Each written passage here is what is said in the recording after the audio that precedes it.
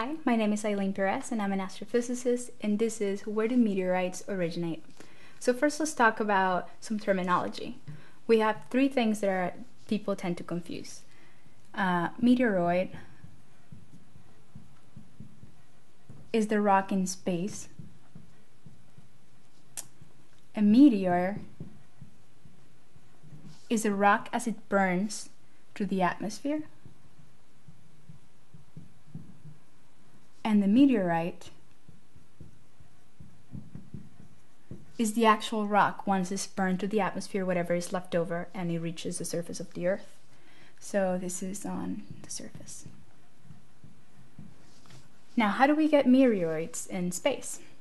Where do these rocks come from? They're not like comets where they have a stable orbit around the sun, so they must come from some sort of collision or some sort of from the beginning of the solar system.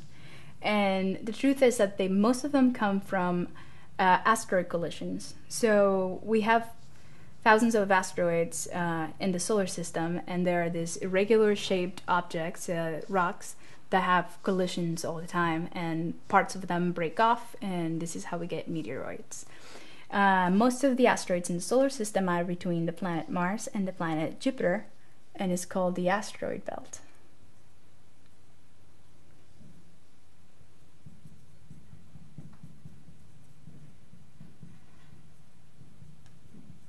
So where do meteorites originate? Well, first we get meteoroids from asteroid collisions, and then that meteoroid goes into the Earth's atmosphere, burns. Burns through the atmosphere, and whatever is left over, we picked here on the surface, and that's what we call a meteorite.